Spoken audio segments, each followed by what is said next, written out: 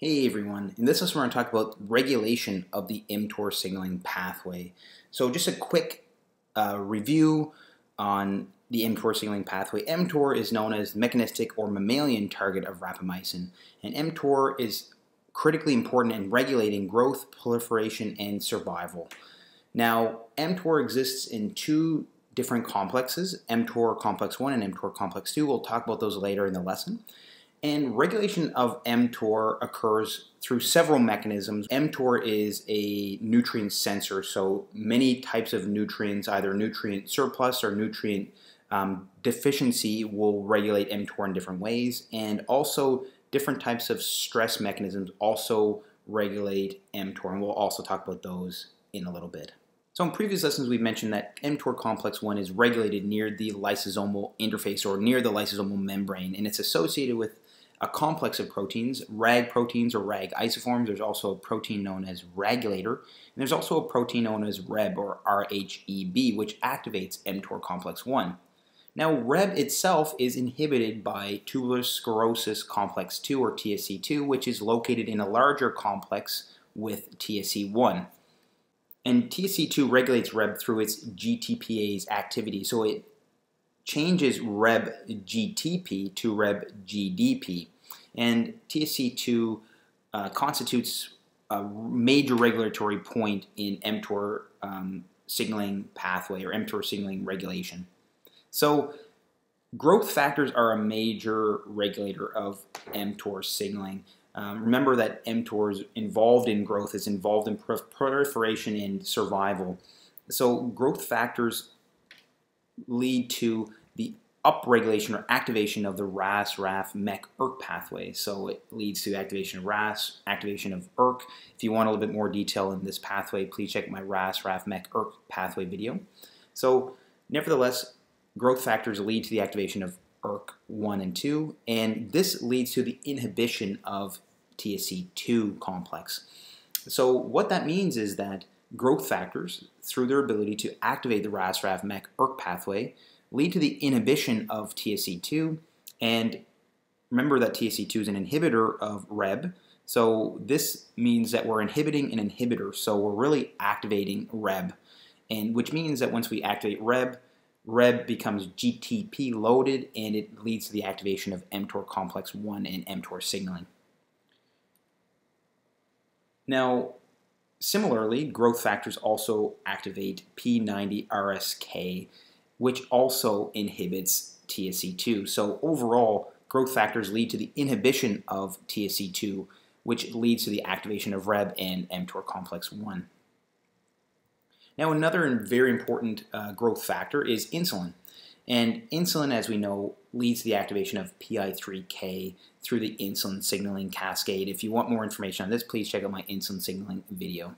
Now, once PI3K becomes activated, it leads to the activation of PDK1, which ultimately leads to the phosphorylation and activation of AKT.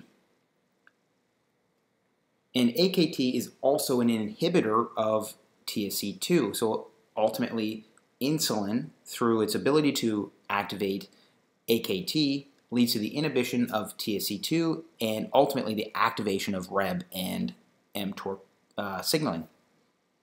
Now, interestingly, PI3K through the insulin signaling cascade also upregulates and activates mTOR complex 2.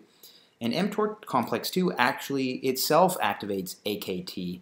So in an indirect fashion, mTOR complex 2 leads to the activation of mTOR complex 1 through its ability to activate AKT.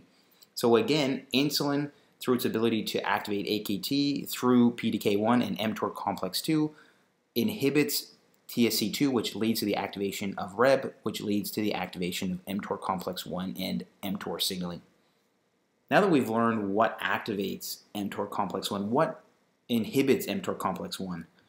Well, a wide variety of things. So if we think about it, growth factors and indicators of energy sufficiency activate mTOR complex 1, but any indicators of energy deficiency would lead to the inhibition of mTOR complex 1, and that's what we have here. So kinases like LKB1 or liver kinase B1 and AMP, or an indicator of energy deficiency, leads to the activation of AMPK, or AMP activated protein kinase, which itself will lead to the activation of TSC2. So again, AMP and LKB1 activate AMPK. Some other things also activate AMPK signaling as well, such as exercise. These will lead to the activation of AMP activated protein kinase, or AMPK, which leads to the activation of TSC2. Once TSC2 is activated, it leads to the inhibition of Reb and mTOR complex 1 signaling. Now, some other things that lead to the inhibition of mTOR signaling include cellular stress. And one of the main cellular stress mechanisms involves DNA damage. And DNA damage leads to the activation of P53 and RED-D1. And these both lead ultimately to the activation of TSC2. And again, once TSC2 is activated, that leads to inhibition of mTOR complex 1. Interestingly, glucose deprivation, so an indicator of energy deficiency, also activates RED-D1, which ultimately, again, suppresses mTOR signaling.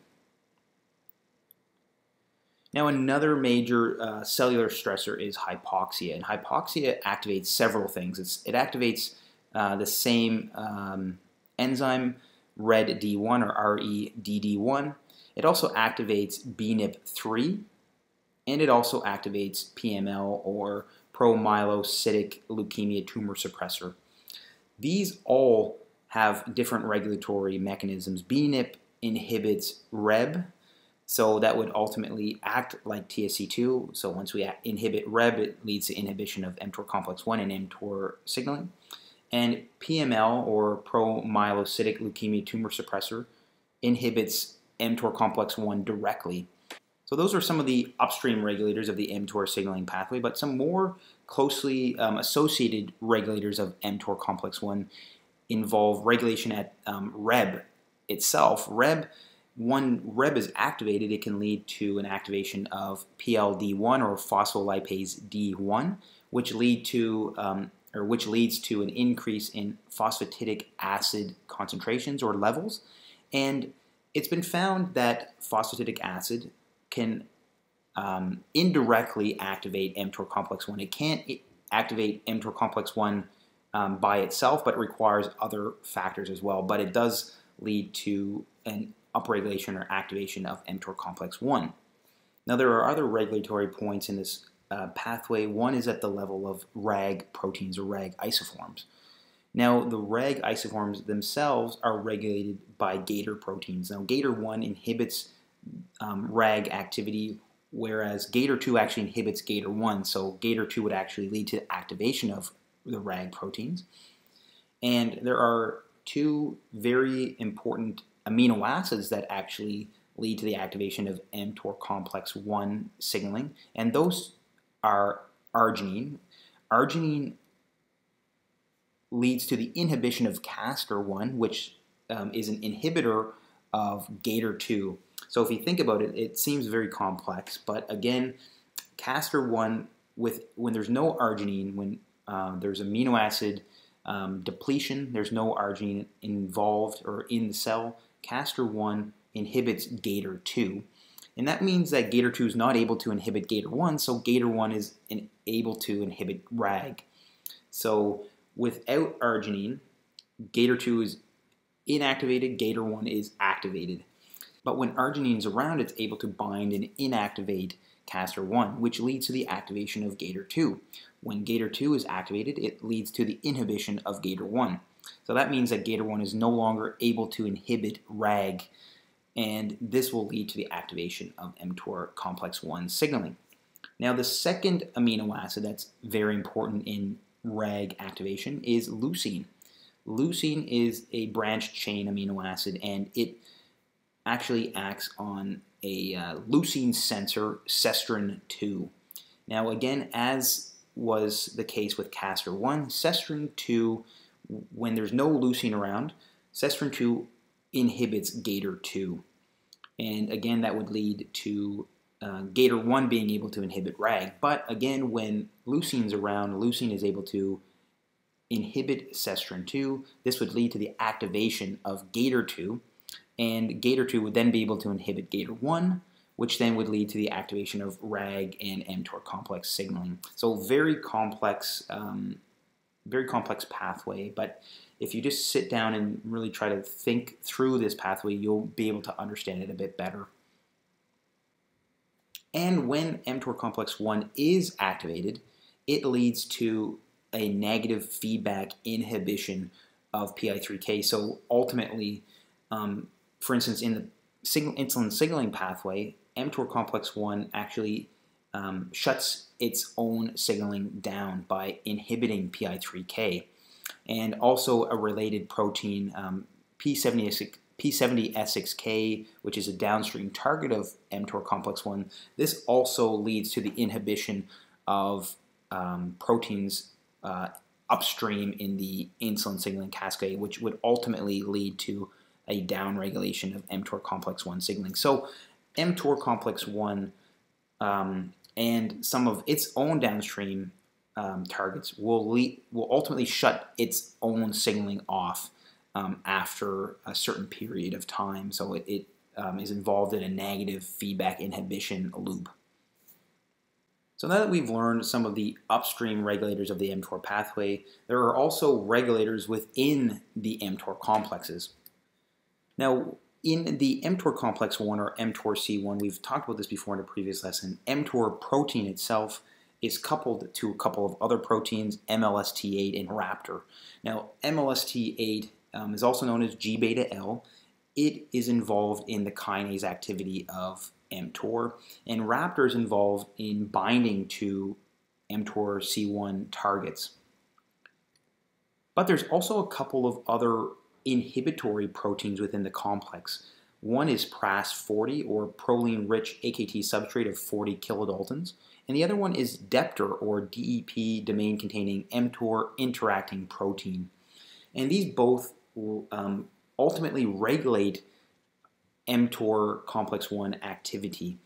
And there is also some regulation of the complex from outside of the complex. AKT, as we mentioned before, can regulate TSC2, but it also directly inhibits Pras40. And if you imagine again, if you're inhibiting an inhibitor, you're actually activating the complex. So AKT leads to the activation of the mTOR complex. And with regards to mTOR complex 2, again, the main proteins are similarly the same, except in mTOR complex 2, instead of Raptor, there's Richter. But MLST8 or G-beta-L is again what ultimately controls the kinase activity of the mTOR complex. Richter, like Raptor, Richter is responsible for binding to mTOR complex 2 targets. And again, in this pathway, Deptor is there. Deptor is, again, a negative regulator of the mTOR complex 2 pathway, or mTOR complex 2. And the other two proteins involved in mTOR complex 2 are Protor1 and 2 and MSyn1, and they both also regulate the mTOR complex 2. So other regulators of mTOR complex 2 involve regulation through Richter. The proteases known as caspases, P70S6K, and GSK3 all negatively regulate Richter. So caspases, upon activation through cleavage, cleave caspases will actually degrade Richter, so they inhibit mTOR complex 2 through degradation of Richter. P70S6K is actually a downstream target of mTOR complex 1, and when mTOR complex 1 activates P70S6K, P70S6K actually inhibits Richter. So again, indirectly, mTOR complex 1 appears to regulate mTOR complex 2 through P70S6K. And GSK3 is also an inhibitor of Richter as well. And likewise, the caspases, in particular caspase 1 and 3, again, upon cleavage of these caspases, once become activated, cleave caspase results in degradation of Raptor in mTOR complex 1. So these proteases can regulate the mTOR complexes through degradation of some of their subunits. Anyways, guys, that was a lesson on regulation of the mTOR signaling pathway. I hope you found this video helpful. If you did, please like and subscribe for more videos like this one. And as always, thank you so much for watching, and I'll see you next time.